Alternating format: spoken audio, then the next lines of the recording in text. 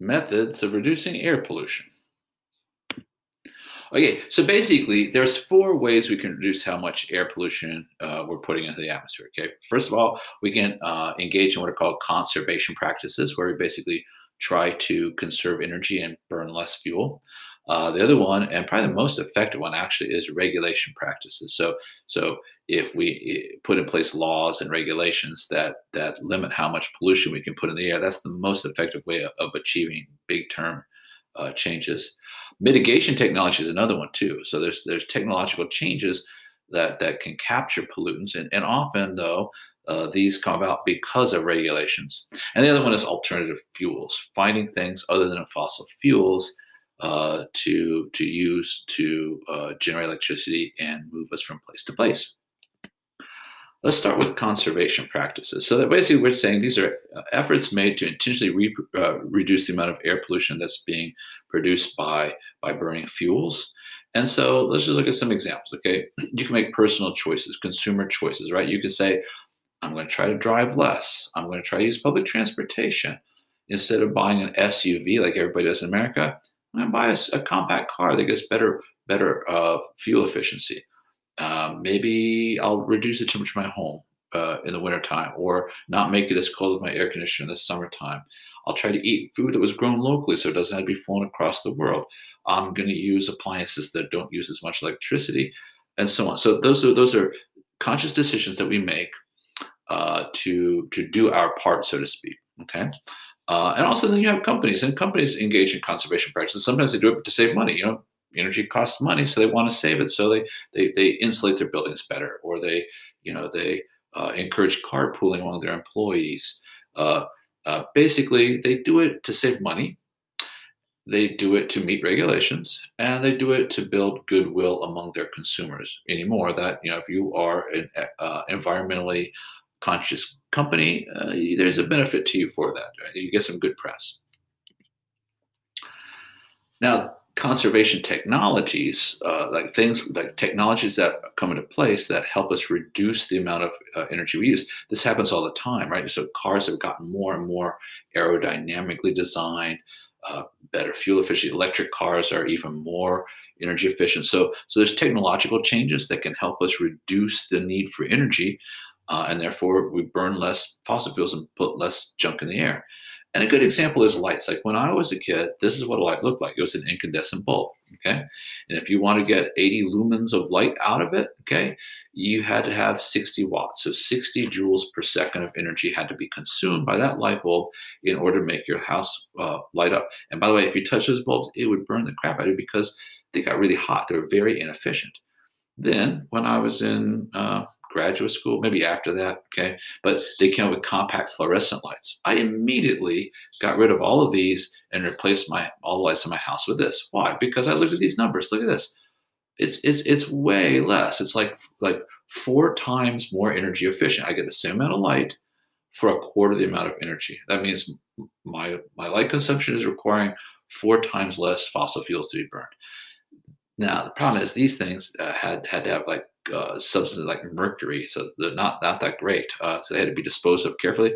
Then they came out with LED lights. For the longest time, LED lights would not work at all. There were only like red ones or blue ones, and they finally were able to come up with white ones. And once they did that, it's a little bit more energy efficient than compact fluorescent, but it doesn't have the nasty chemicals in it, and it lasts a lot longer. So it's just a question of how technology, as it improves, allows us to use less energy. All right, so that's conservation technology. The big one, where the money is really, is regulatory practices. When governments pass laws for the purpose of reducing pollution, they have the ability to impose fines, to give tax breaks. So they have a lot of ability to implement change.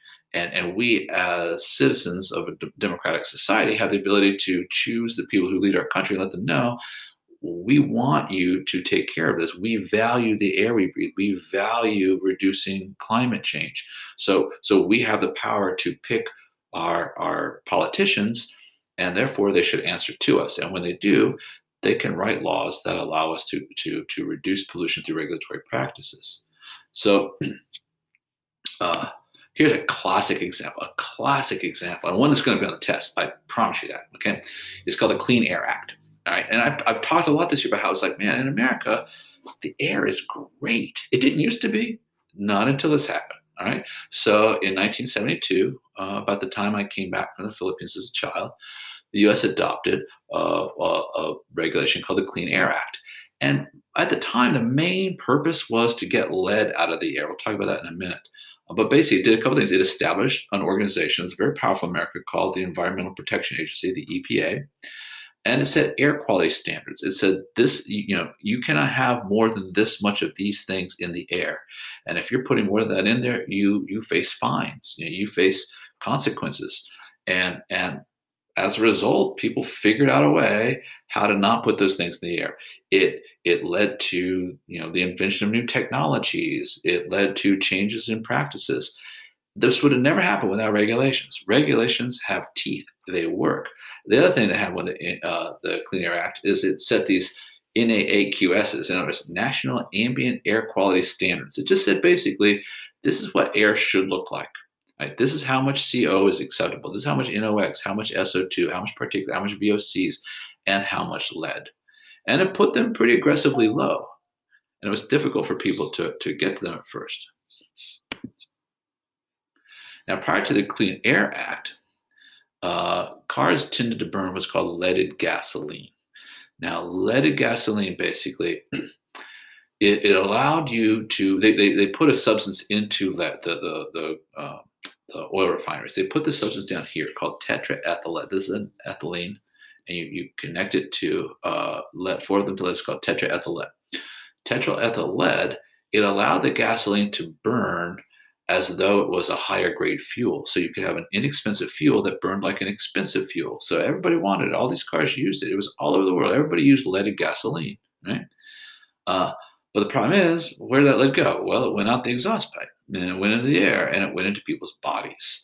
And the problem is, lead is a substance that bioaccumulates like most heavy metals. It's particularly detrimental to the developing brain of children. So it caused neurological problems, intellectual deficits in children, reproductive problems in women, a variety of all kinds of health problems in adults. It's bad stuff. There's no level of lead that's acceptable, it turns out. And so they put these very low levels of what's acceptable. And you know what? All of a sudden, people were saying unleaded gasoline. They totally phased out leaded gas. So the Clean Air Act had a profound influence on the quality of air in the United States. In fact, look at this graph. This is amazing.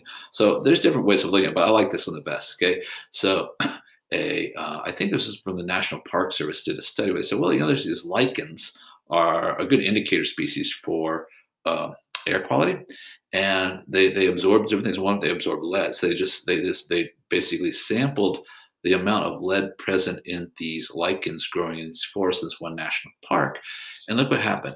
In 1920s is when they first started putting lead into gasoline. And then after World War II, lots and lots of people started driving and levels went really high. And this is about the time that America got very concerned about it. This is about when they put in place the Clean Air Act. And look what happened. Lead levels came right back down. My point being, regulations work if they have teeth to them, okay? And it forced people to do things. People say, like, no one's ever going to buy another car if you had to pay for a gasoline. Well, that's not true. You can impose these rules and people will follow them, and it makes things better. It can be done. Now, one of the things that happened, though, was because you couldn't pollute as much, it led to a way of making money, which is I'm going to invent a technology to help mitigate the problem. And so there's two mitigation technologies in particular I want to talk about and that you need to know about. One is called catalytic converters in cars, and the other one is industrial scrubbers in the smokestacks of factories and electrical generation facilities. Now, a catalytic converter is an amazing technology. It's just amazing. And by the way, these things cost about $2,000 to $3,000. Your car would be $2,000 to $3,000 less without one than with one. But you know what? Nobody's going to say to do that because they work so amazingly well. Here's what it does. It goes into the exhaust of your car. So exhaust from the engine passes through this. And when it comes out, it has been cleaned of so many things. So it reduces VOCs. NOx, and CO. The three main things that cars contribute to bad air quality, it reduces them tremendously.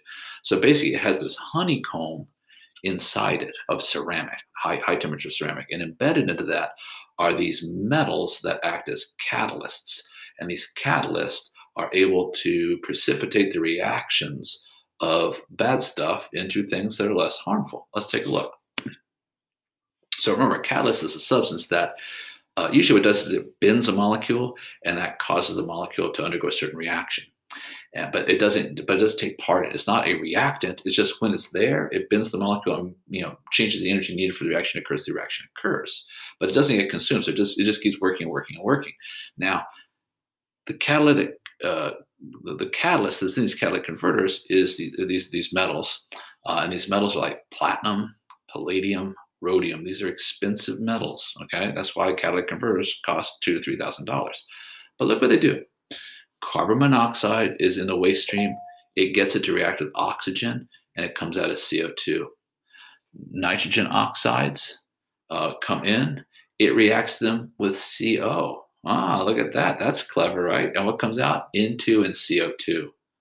That's so clever. To get one bad thing to react with another bad thing, what comes out is NO2 and CO2. Now, granted, CO2 is not good, but it's not an AQI pollutant. Okay, it's a global warming pollutant, but not AQI pollutant.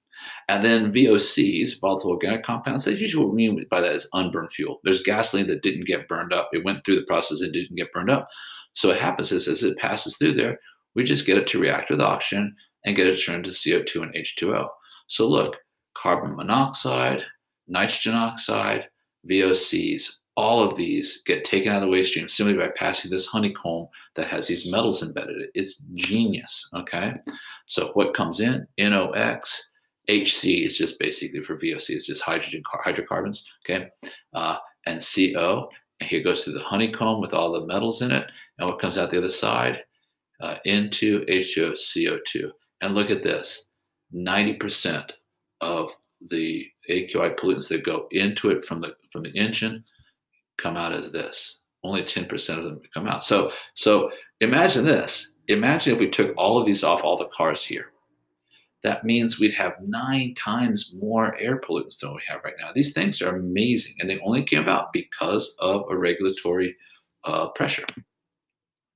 Now let's talk about in industry. Okay, so with industry, we got a different thing altogether. So we have this coal exhaust. It has lots of SO2 and NOx and particulates. Those are the main things that we have in these. Okay, so we have these things called industrial scrubbers, and they come in 3 varieties. Okay, and basically what happens is instead of just letting the smoke go straight into the air, you make it pass through a scrubber, and it will take out most, like a catalytic converter, it's going to take out most of the pollutants, and what comes out is mostly just CO2 and H2O.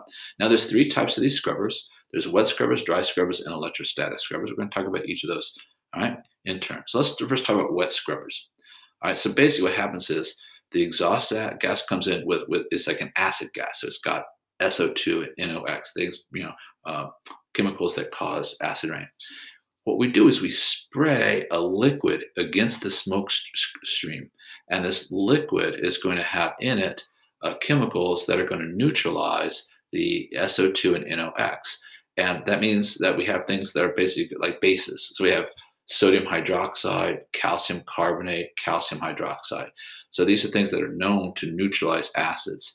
And so basically, as it goes through this mist, it neutralizes the acids, and they end up accumulating in the bottom here. Also, it takes out the small particulates as well.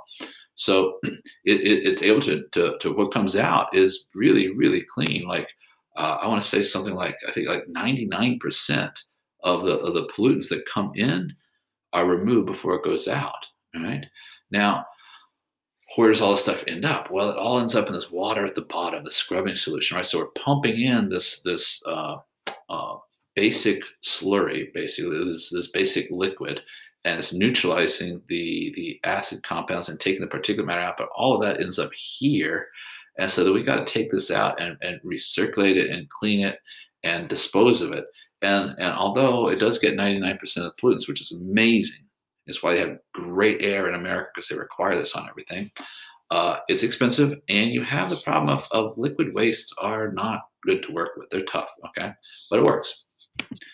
Then we have dry scrubbers. And the whole idea of a dry scrubber is let's get away from the liquid waste because liquid waste is a pain in the butt. All right. So instead, what happens here is very similar idea. All right.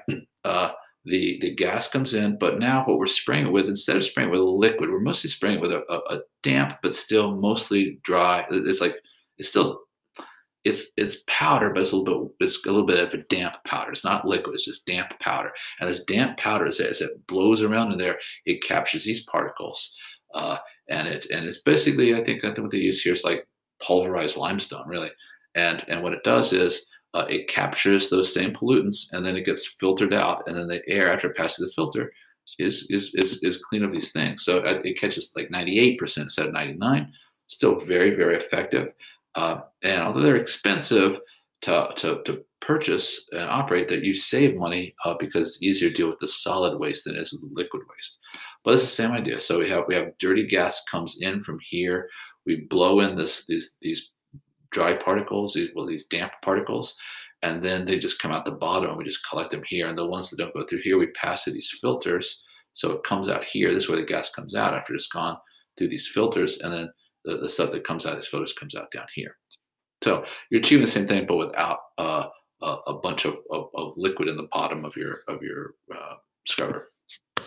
And then we have electrostatic scrubbers. This is what you have in your house, right? If you have an air purifier in your house, like we have in the classroom, it's an electrostatic scrubber. Back the other day, I was sitting in the room when nobody was there. I started hearing this weird click, click, click, click, click, click. And I looked all around, and I realized there was something like a hair or something that was being like shocked inside the thing. Okay, so here's the deal. In this case, here comes the exhaust gas. It's going to pass through a metal mesh that has a strong negative charge. So as the particles touch this, they'll pick up a negative charge. Then after picking up the negative charge, they pass through these metal plates, and these metal plates have a positive charge. So the SO2, the NOx, and the particulates, which picked up a negative charge, now are attracted over to here, where they then stick to this and then fall down to the bottom. And what comes out doesn't have these things in it. So we're basically using the attraction of positive and negative charges to pull it out. So this is a better diagram here. So basically here is a mesh that is a metal mesh that has a negative charge. The dirty thing comes in. It says particulates, but it's not just particulates. It's also SO2 and NOx. It touches this. They pick up a negative charge. They get attracted to the metal plates, and what comes out the other side is basically pollution-free. Here's maybe a better one here. So we can see the gas here coming up. Here's the negative charged mesh, comes up here, and then it gets attracted to the positive. And then what it does, remember, negative plus positive is neutral. So these neutral particles then fall down into these catchments and are then taken out. So that's how these scrubbers, I think that's it for it. Okay, so that is how we reduce pollution. Thanks for watching.